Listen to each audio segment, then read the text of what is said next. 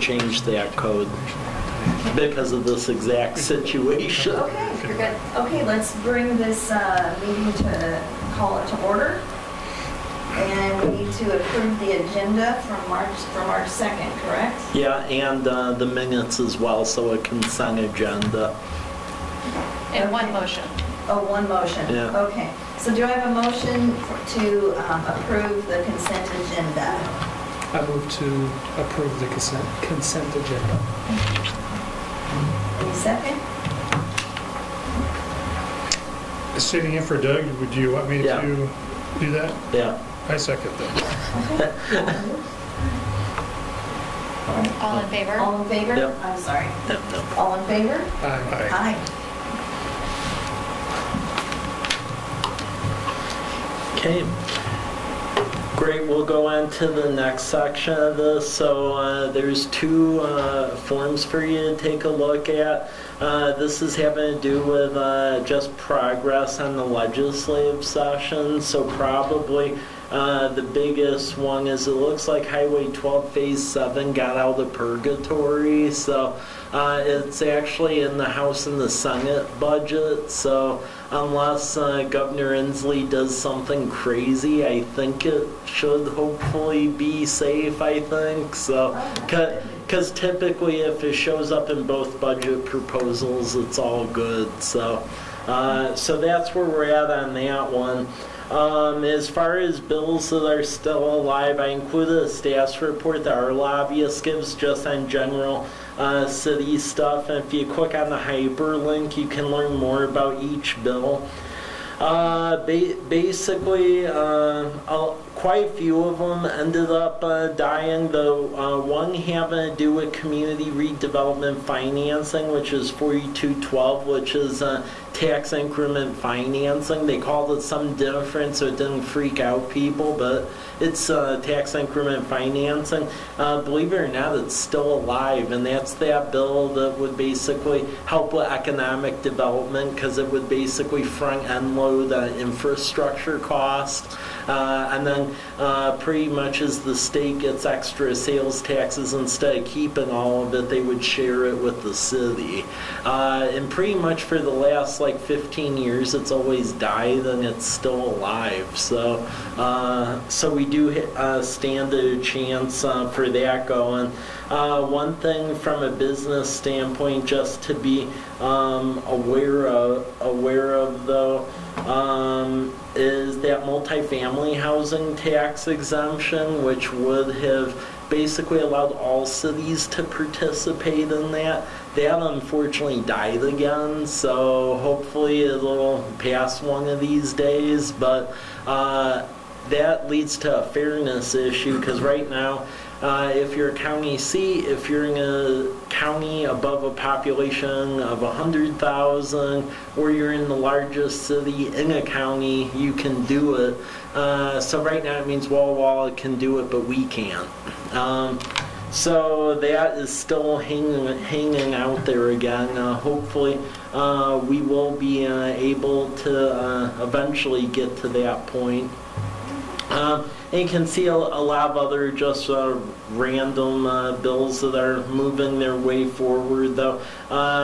There's a tourism authority one, and that one we've been opposing because they actually want to divert money away from tourism authorities again, and that's still alive, so we're watching that. That's 6592 on page 2. There's a couple of other bills, including Senate Bill 5970, which would look at additional ways for funding infrastructure since Initiative 976 passed. So the alternative measure, that one is still alive. So in general, the main thing we're concerned about, which is the tax increment financing one, that still looks like it has a chance of passing because both bills that are connected to it, which basically is HJR 4212 on page 1, and then SHB 1938, they're both still alive, so that's good. But a lot of the a lot of other stuff is died already, so it looks like they're just trying to get out of there, and then it's all going to be on the table for the longer session. So any questions on any of this? The one thing to be aware of just as business owners is there still is a bill that's alive over there having to do with basically banning plastic bags, and that's like still floating around, doing it on a statewide level, so be aware of that. Okay, next go to the retail recruitment one and then click on the slide. Okay, do you have the clicker? Okay, thank you.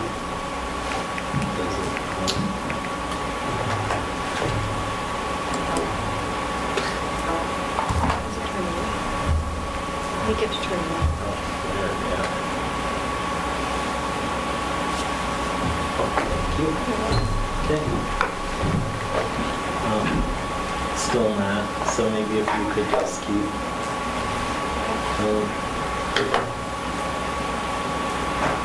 Okay, keep going, keep going,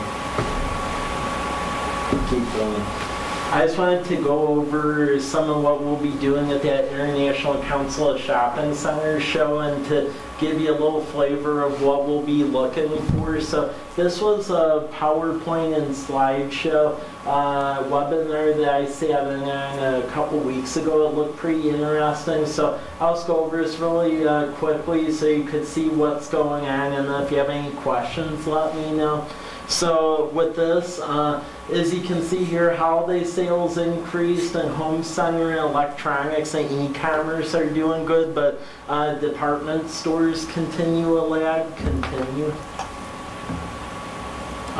The big thing is the e-commerce, but actually the thing that you'll see as it gets into the stats where I think College Place has a good run for additional businesses is it's once more for experiential retail, and then restaurants, hotels, and things of that sort, and even businesses where they have a presence online but then they want to go bricks and mortar. We're starting to see it pivot the other way. Next. So the thing we have to watch is that Amazon is still has like a 47% share in everything, and just to share it with this committee because I get a lot of questions about, well, why don't we have like a Target yet, or why haven't you gotten a Kohl's yet? One of the things that every time we go to Las Vegas, and we've been in a holding pattern on that, is Amazon's actually looking at buying both of those, Target and Kohl's. So that's why they haven't been building more stores yet, because they're waiting to see how that all sorts out. So that's actually the background information on that, because I always get a lot of comments from residents like, why don't we have that yet? And that's why, because they're waiting for the dust to settle on that. They'll be allowed to merge like that. Because right now Amazon owns Whole Foods right now too. They own them. Okay, that's good to know. Yeah. Next.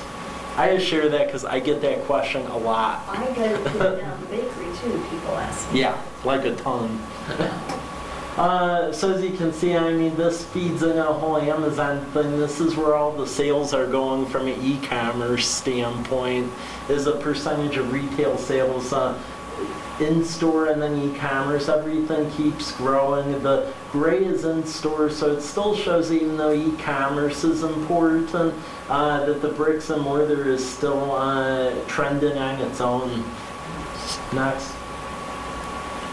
And then the interesting thing where, like, that development's looking at going underway behind Home Depot, where I think we have a play in this, is there's a lot of retailers like Bonobos and Warby Parker, and ones where if you go to University Village over by University of Washington, in Seattle, once it used to be just online, it's actually going the reverse now, where they're trying to actually get store presences in communities. So that's really what we're going to be pushing for when we go to Vegas, because there's actually quite a bit of money sitting on the sidelines that way. So not really the traditional brick and mortar ones anymore, but the ones that have gone online, they're now looking to do showroom type stuff.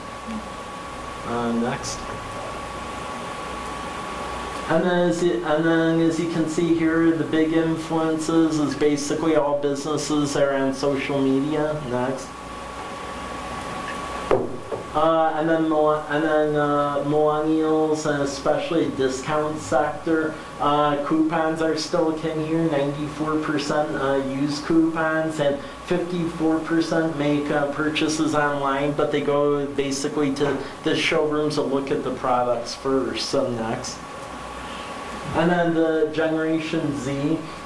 This is interesting, where they actually bounces off from the millennials. They actually prefer to shop in-store and test the new products there. So that's why you're seeing the pivot point away from, in essence, just the online element. So that's why a lot of the online retailers are now going back the original way of bricks and mortar. Next. Interesting thing to share with us is that even with all the store closings you hear about, the actual aggregate retail number continues to increase, and it keeps doing that year to year. The things that are going away that we need to get away from is folks talking about basically trying to get Macy's back, or Dillard's, or your classical department store type stuff. That's not probably going to ever come back, so we need to get past that. The ones that are growing, it tends to be the fast food, the restaurants, experiential stuff, and then also the grocers and the stuff like that. So like Fred Meyer, for instance, we definitely have to play for that in Winco. And then the other thing too, because I hear about it, where there's a need for it, but it's even though we actually have a ton of leakage in the sector, it's looking like we can't really attract more on the apparel side, because a ton of those are closing now too. So it's mainly restaurants, experiential stuff, and then grocers and hotels and things like that. Okay, next. And then this just shows you the things that are growing and what's dying. So as you could see, department stores here are actually going around negative now, because one is around equilibrium. So drugstores like Rite Aid and CVS are going good, especially hard goods, bars and restaurants, fast food, the food supermarket, and then convenience stores and the superstores are really growing. So that's where we'll be targeting things. Next. Fast food and the bar and restaurants, as you can see here, when you look at closing stores versus gaining stores, both of them are growing way more than stores are actually losing. So that's where a lot of the money is at. Next. The target, the interesting thing, and this goes into what I was saying, is when the whole Amazon dust cloud settles, what they are starting to do in the meantime is open up smaller ones around universities. So whenever that all gets sorted out, I think the target that may fit our community and areas like this aren't going to be the traditional ones you see where they're giant or the super targets. It's going to be more like neighborhood based ones. So actually where I went to school at, they opened one of those about a year ago. It's a smaller one, but it carries a pretty decent array of items. So it'll be like a scaled down version of Target. Pretty similar, actually, if you go to some of the more recent Whole Foods that have opened up on the I-5 corridor. Next. And then also ones that essentially have workshops or things like that. So again, going to the experiential retail. Next. And again, things where there's events like in-store sleepovers or anything that has like an event attached to it seems to be what's growing right now. Next. As you can see here, the stores that are growing are all ones that have other ancillary things in addition to what they're selling. So basically ones that look different, have workshops, have food offerings, on-site music and events, areas for social connecting, things like that. So those are stores that are growing. Okay, next. And then outdoor lifestyle ones, those are growing as well. This is important to note because that development that keeps looking at the site behind Home Depot, that's basically what that would end up being, like a lifestyle center, like faux downtown type development. So that's what's like in nowadays. It isn't really the strip mall thing anymore. Next. Okay, next. And again, it's making sure we have the right site in the right market. We're in this like weird territory right now where the areas that the retailers tend to look at fall into a couple markets like the A, B, and C. So right now we're basically like in a C market. So C market are basically counties or areas with a 20-minute drive time. They have about 70,000 people, and we just hit that this last year. So before this year was actually, since they recalibrated what their model was, it's really hard to talk to people nationally at all, because if you don't hit that 70,000 number, they don't really want to hear from you, whereas 10 years ago, they actually did. But ever since the recession, a lot of the companies that used to go to markets below 70,000, so a D market, they've either gone up to a C market or a B market like the Tri-Cities. And Tri-Cities market's like 250,000 people in a 20-minute drive time. So like when people wonder like why we don't have like a Party City, for example, that's why they actually shifted their requirements. Were 10 years ago, like when they started to buy the site over by Valley Mall and Union Gap, they were within that 70,000 number, and since that time they shifted up to 250,000. So it's something to be cognizant of.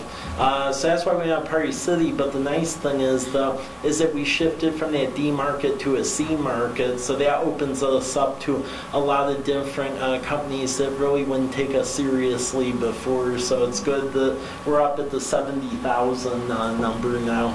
Next.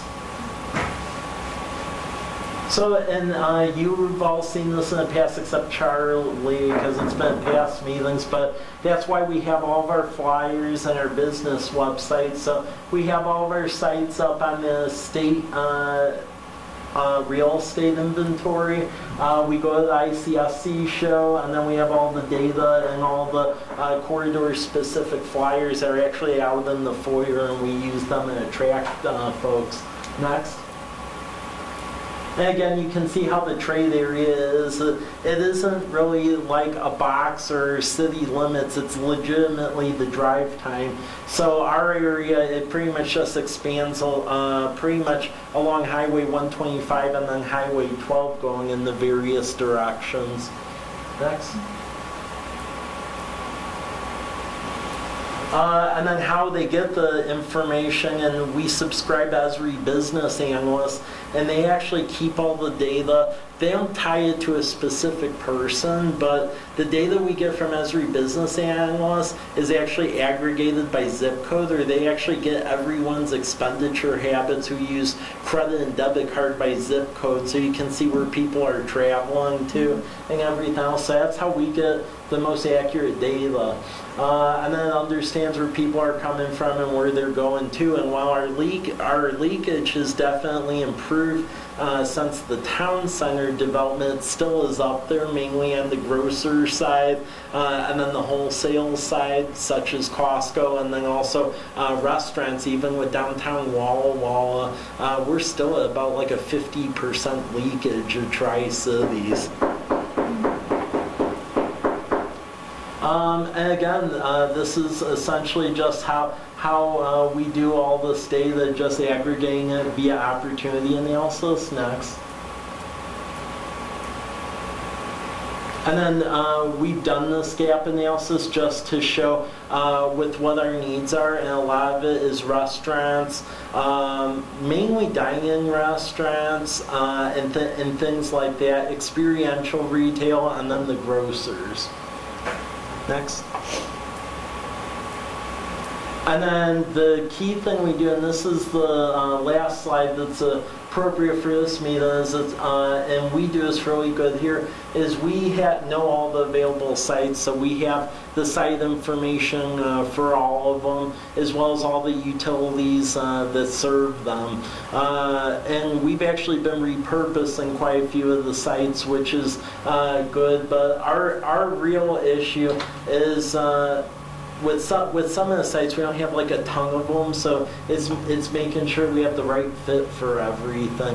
And then also working with our partner utility districts, because one thing that we have to overcome too, which is a complication a lot of other areas don't have, is College Place serves the utilities at 75% of the city limits, but there's actually 25% that's where potable water is served by irrigation districts that don't have like fire supply.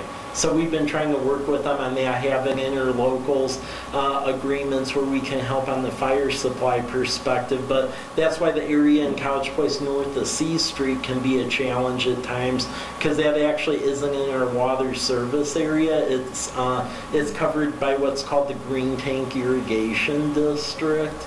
And we're actually doing a study with them on potential consolidation where they would join with the city water system.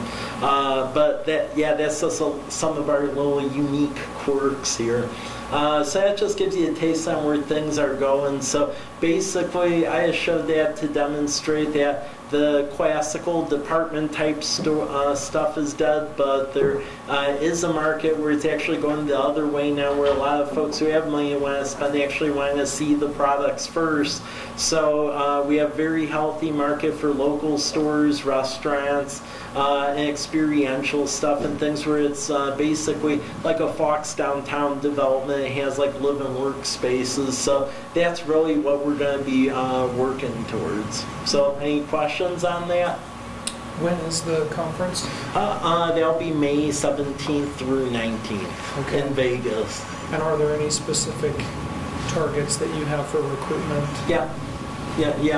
I mean, the big one, which we've been working with, but we continue to make sure that we work on a cemented deal, is really the Fred Meyers, the Winkos, because we are big enough now to attract their interest. Once we figure out the deal is done or not, Kohl's and Target, they are interested in here. It's just this whole Amazon thing that's muddying it up. So it's really things like that, and then getting more of the restaurant establishments too. The big thing that really's been hindering us is quite a few of the restaurants have been changing like owners, the corporate ones. So basically Darden, who own like Red Lobster and Olive Garden, those have split now, where Red Lobster is like its own thing, and then they end up buying more too. So basically it's having to restart that whole conversation, because a bunch of people that used to represent them have now been fired. So that whole institutional memory is lost. But on the flip side, the folks I talked to before, we weren't really much of interest because we were below the 70,000s, and now we're above that. And then also it's really trying to get the hotel deals matured too, because there's a ton of that on the sidelines. A lot of it hasn't been for lack of interest. It's really been trying to get the property owners, frankly, to realize that you aren't in Metro Seattle. So yeah, we have a tight urban growth area, but you can't really hold your land over them and demand like 12 million. That's not going to happen. And that's been an issue too, because we've had quite a few deals in College Place proper where the deals have almost been to the point of happening and they would blow up. Because at the last minute the property owner would change the goalpost and they'd be like, well, we'll just move our money in another area with someone that's more willing, and then it would fall apart. So that site where Goodwill is going now, that's a prime case in point, because that is the guy who owned that was an investor from outside the area, and since I've been here before Goodwill getting it, there were probably about 16 deals that blew up on that one site. Easily. In fact, a lot of what's at the town center right now, in either pairs of 1 or 2 were supposed to be over there, but then right when it get close to him, the deal finalized, the goalposts would change, and then it just made things in a disarray. Yeah, it's weird. So, any further questions or?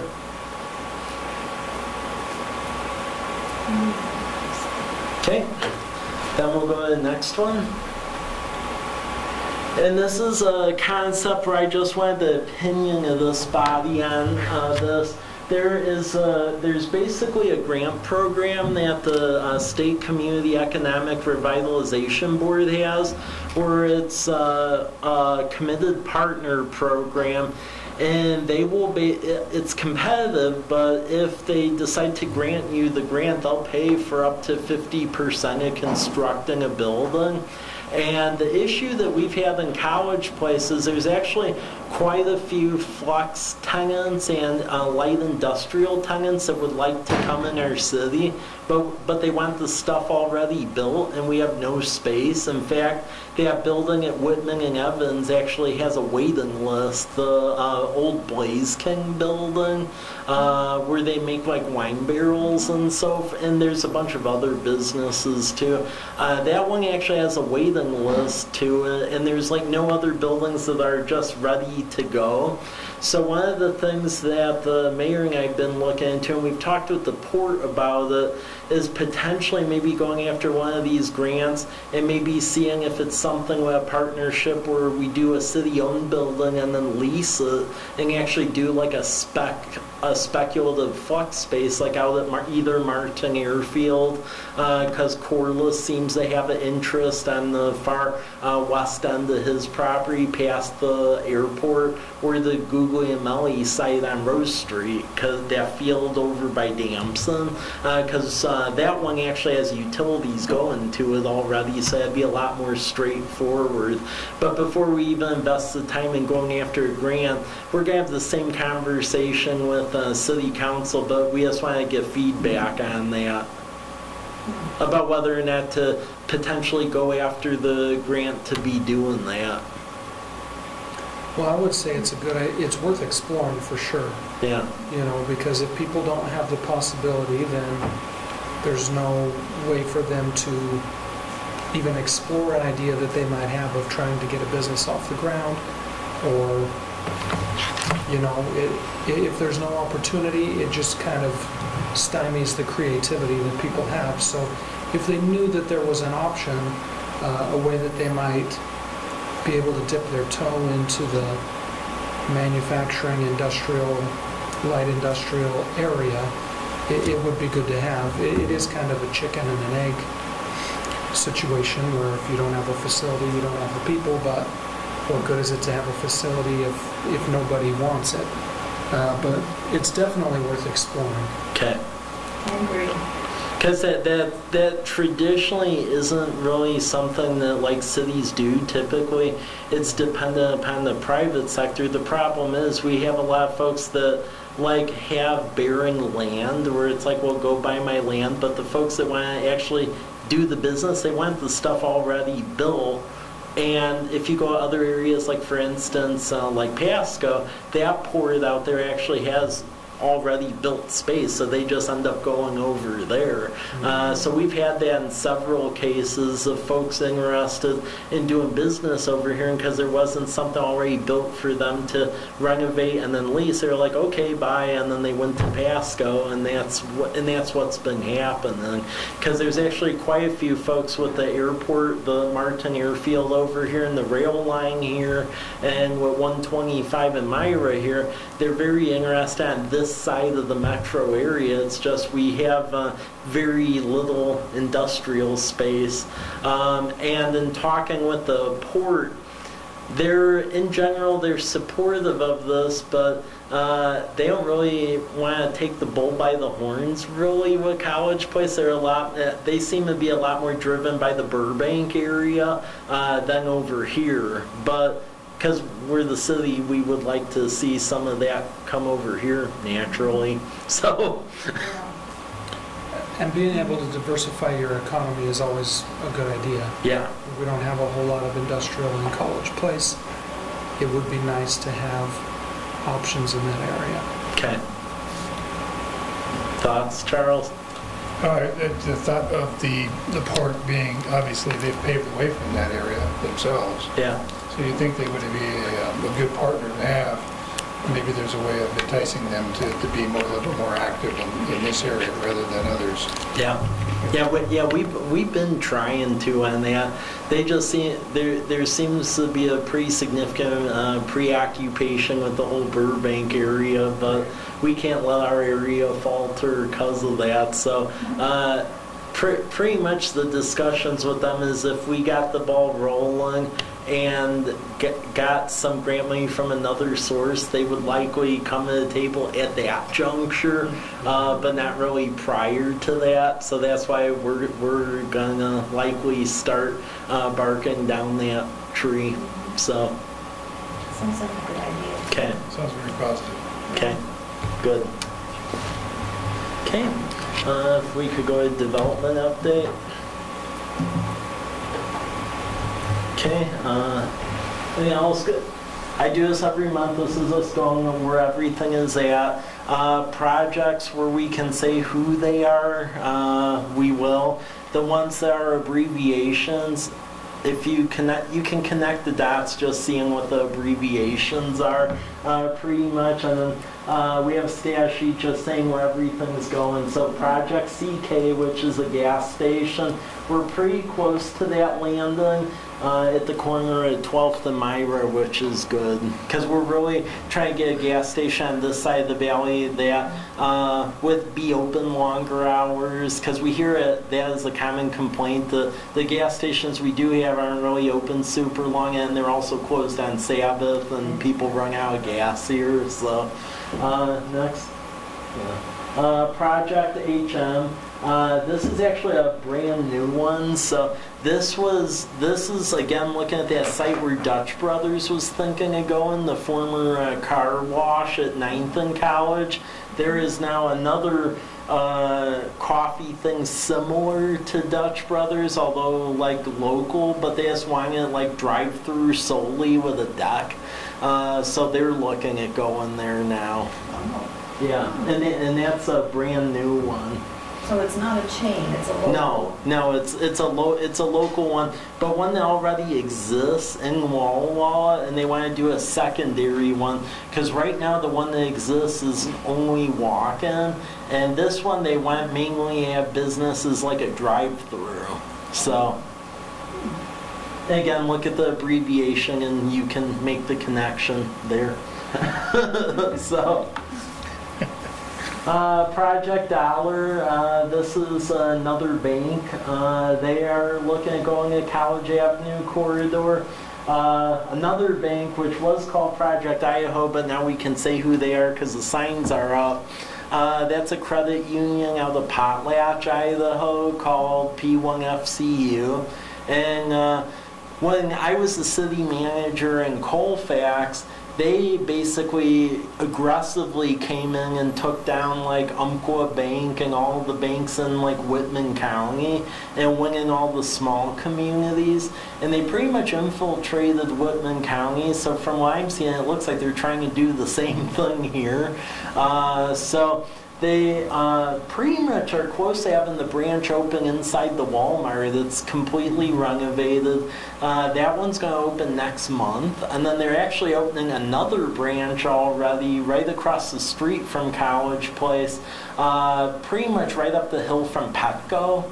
So right at 12th and Myra Road, the empty field on the Walla side, they're going to do a full branch there, and they'll be open this summer.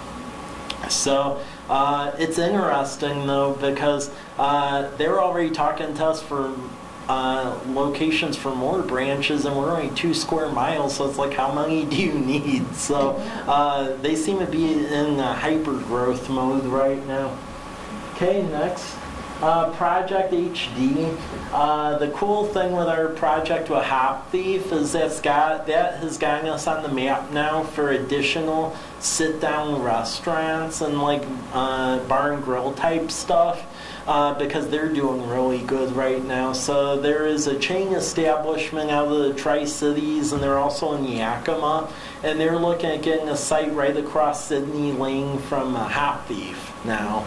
So it would be another restaurant, so we're getting pretty close on that. Next. Okay, Project SC, that's a chain hair care establishment. They're looking at going inside Meadowbrook Plaza.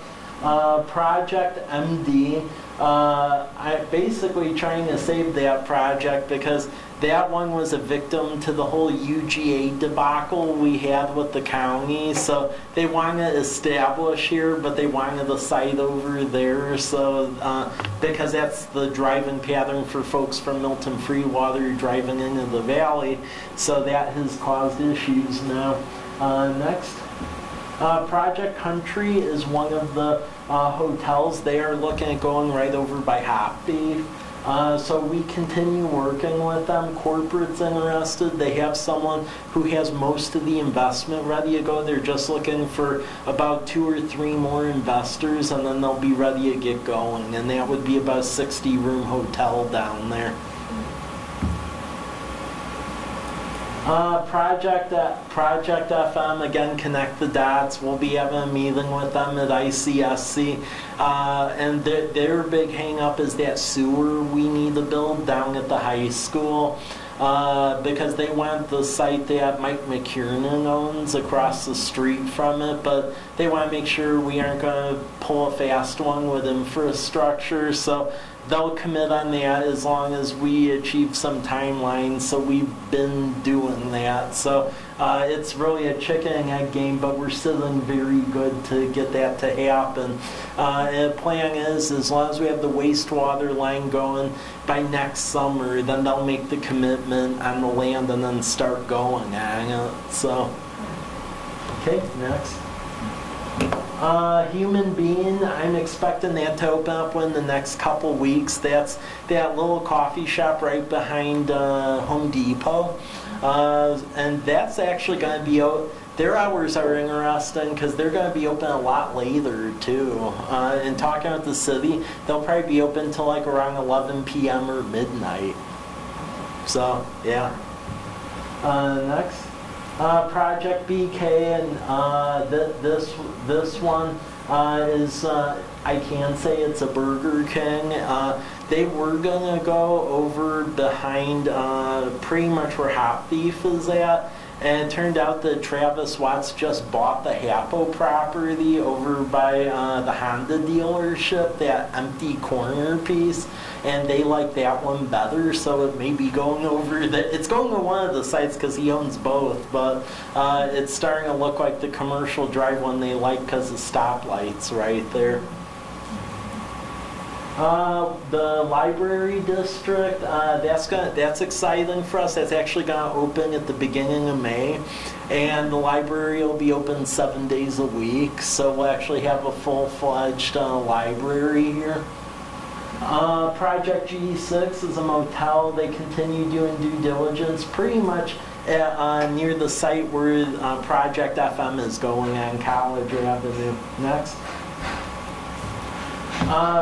Project W, that one it looks like it's probably going to go, that one's going to be a little weird because that one is probably going to go right behind, if the Burger King ends up going there, pretty much they're selling the same stuff and it's probably going to go right behind the Burger King on the empty site right behind Honda. So you'll have two very similar businesses right next to each other, but more power to them. Do they know this? Yeah, I've told them that. Project CJ, they're looking at Meadowbrook. Next one.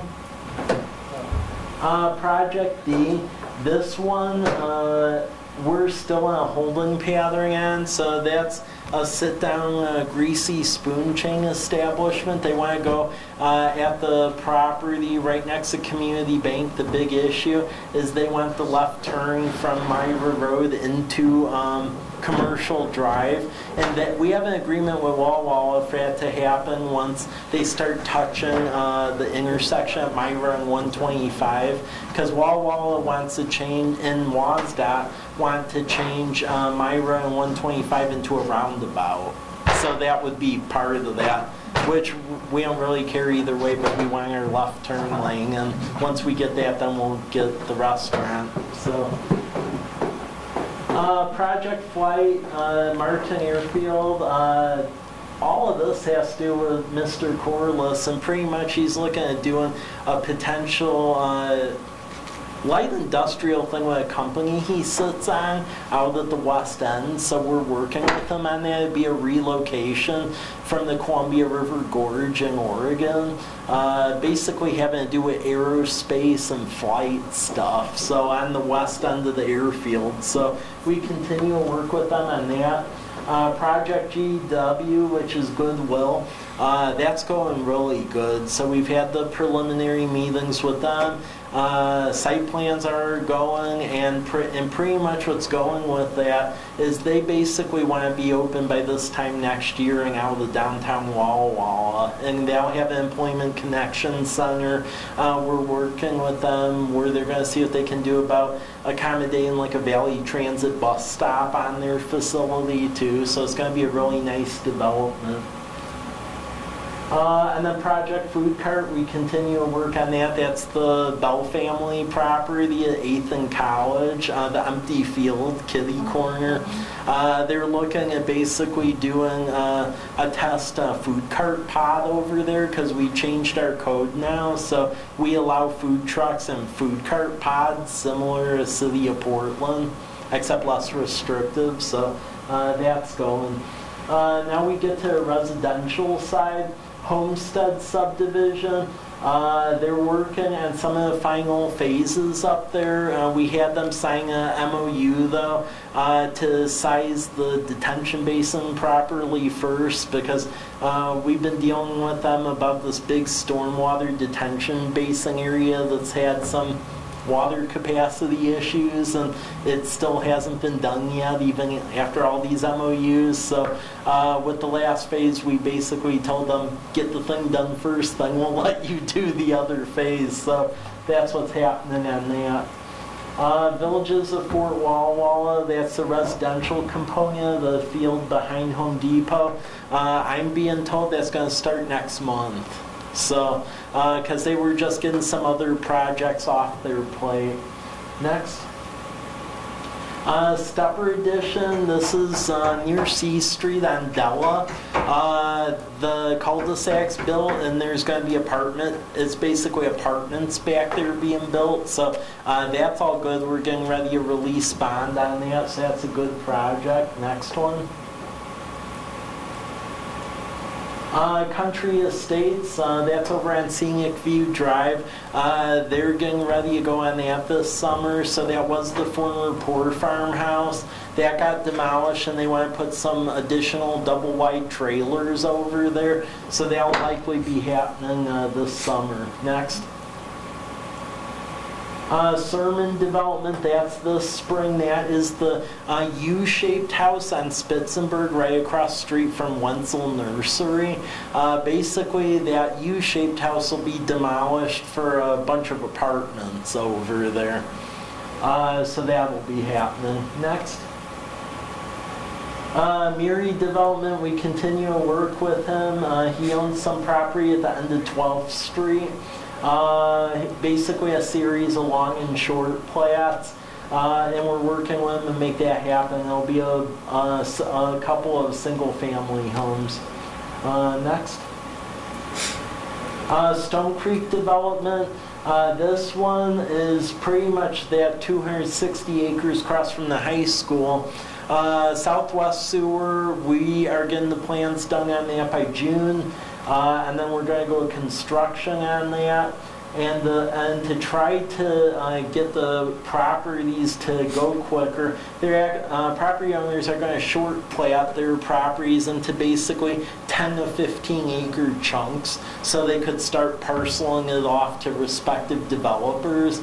Because the folks we've been talking to, they want to develop over there, but they don't want to buy the entire 200 acres. There's several people who want to buy like 10 to 15 and then do it. So we're working with them to parcel it up. Hamby, that is the apartment development up on the hill on College Avenue. Those apartments are under construction right now and will be ready by summer. Whispering Creek, we're working with the engineer on final review. That's that space on 8th Street toward Lions Park. That was just a field. That's going to be roughly about 11 homes on a cul-de-sac. So we're working with them on some final engineering issues, but they'll be going on all this summer as well and into the next year. And that's what's going on with that. Any questions? Busy. Yeah.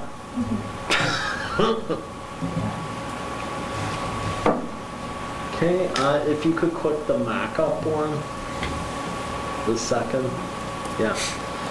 Okay, so this one is an action item because we're going to be pursuing a grant, and basically what I need you to vote on tonight, so you can all sign it, is I need a letter of support for these grants we're going after, and we'll be asking a bunch of businesses and pretty much anyone and everyone for a letter of support because we went after this grant opportunity about 2 years ago, and it's very competitive across the state, and the reason we didn't get it is they want to see significant demonstrated basically community support, and we had that in a lot of our verbiage and some support letters, but when you have like 20 support letters from here versus, let's say, if there's like 50 of them from Kennewick or something, they were trying to weight it almost like that. So even though our project ranked pretty high, it didn't cross the line. So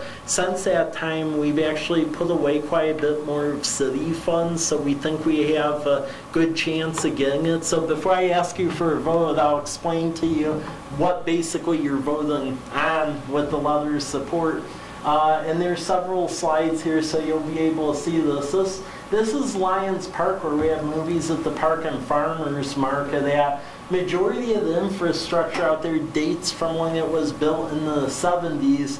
So pretty much what we want to do is, since the time we conceived this, we've actually banked a lot of our REIT money for a city match on it. So over the last several years, we have put away $400,000 toward this project. The overall project, if we were to do everything, would be about $2 million. So that's why we need all the grants for this. What we would want to do is, even though the pool exists in Walla Walla, we actually did a survey of the community, and there's a number of folks that still want something aquatic in College Place, but we know we don't have the money or the technical expertise. And as someone ran a pool in Colfax, I don't want to run a pool too, so that's not happening. But one of the things we can do, though, is a splash pad. So we really want to do a splash pad and put it in the park. We also want to put a walking, hiking path that goes around the perimeter with exercise equipment along it.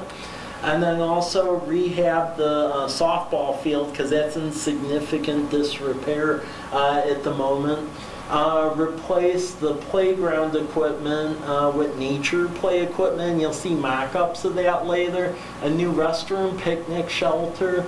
And then also the picnic shelter that exists, while we would remove the roof and allow what's in it because it's in disrepair, the chimney part we would actually keep and use that as a rock climbing wall over there.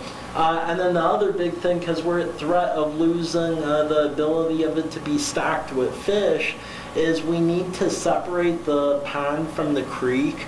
So right now, Garrison Creek just runs into Lions Park Pond, and there is like a weir that's connected to it, but it really should be separated because stormwater also comes into it from the subdivision above.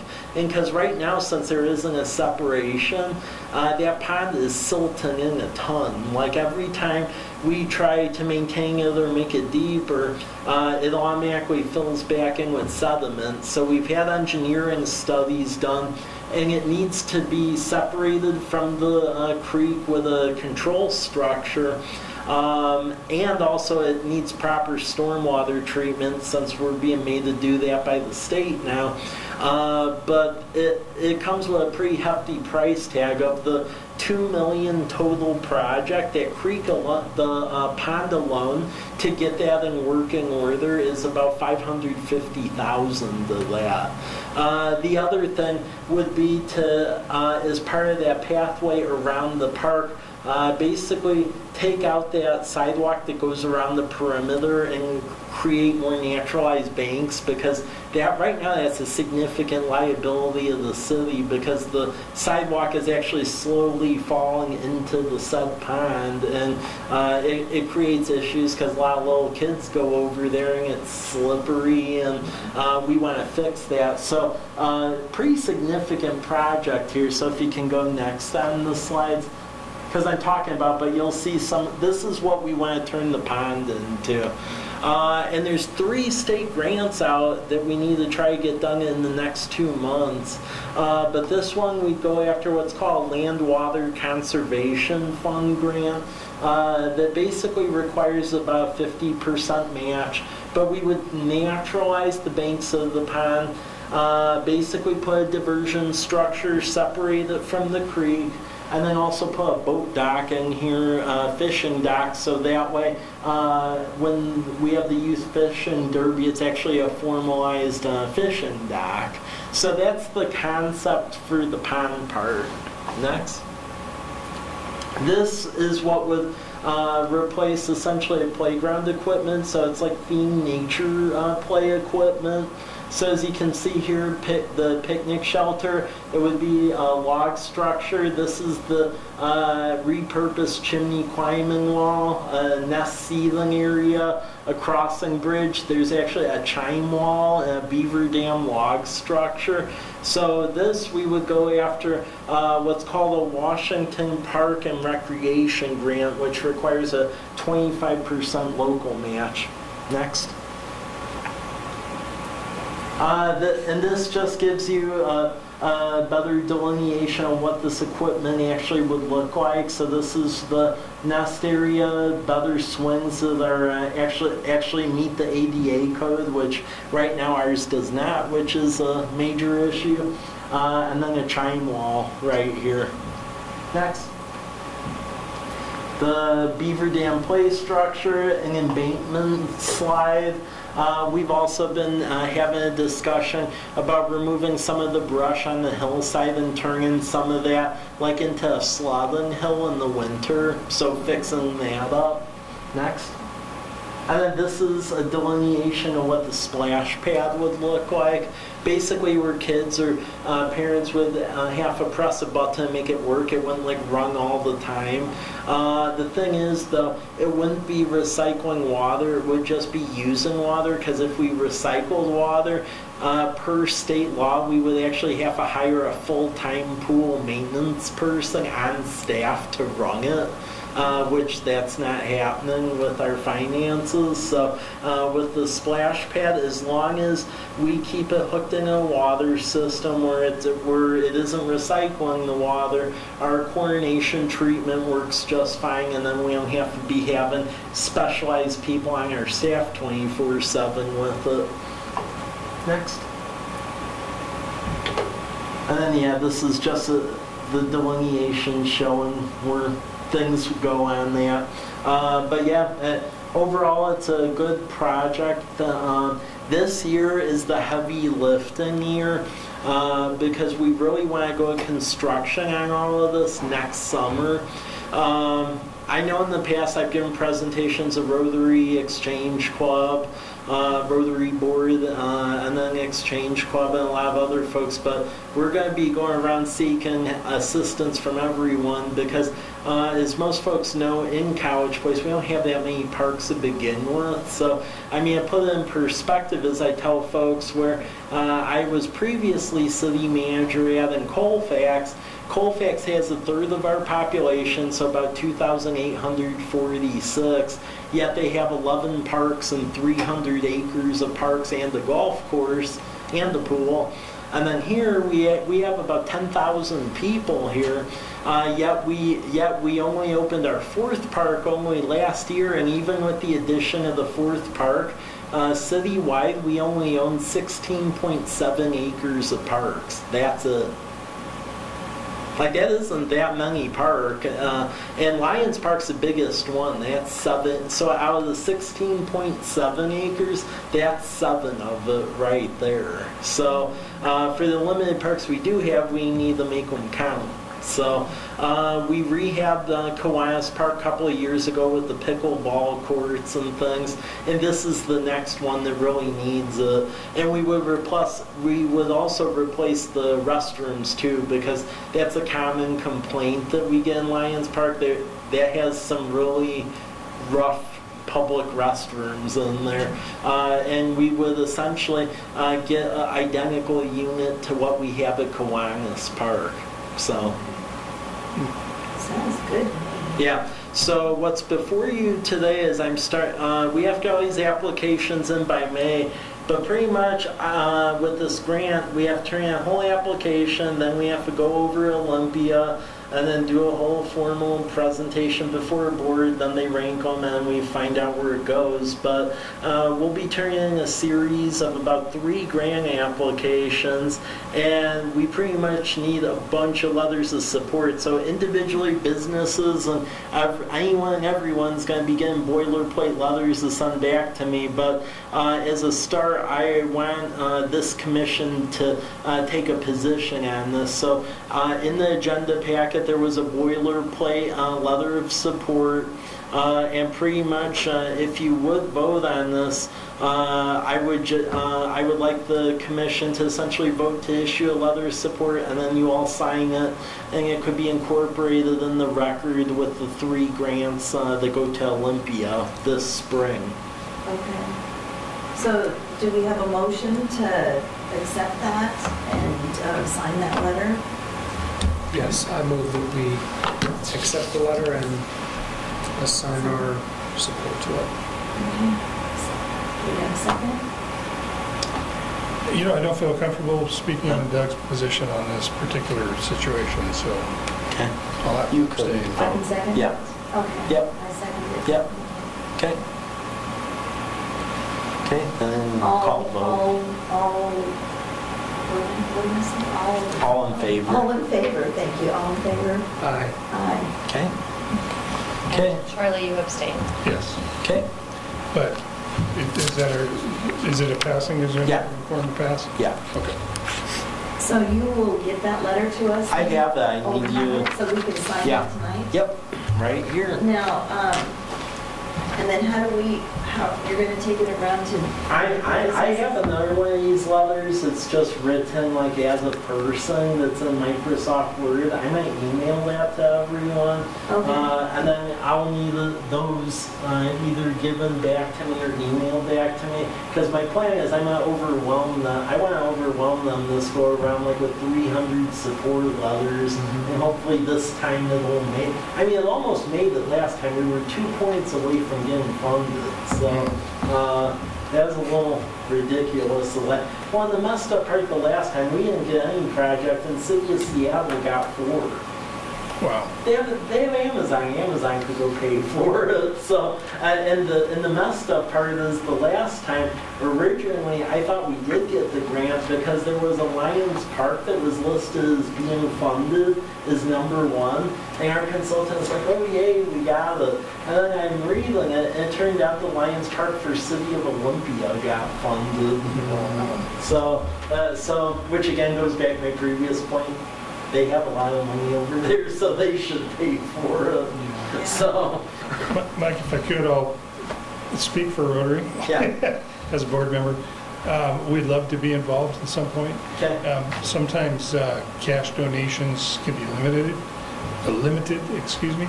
but we have a lot of other resources, such as other Rotary funds that we can get from the Rotary Foundation and such, but it's less of a cash and it's more of what we're involved. Yeah. So maybe there's a specific component that we could get behind to do it. Yep.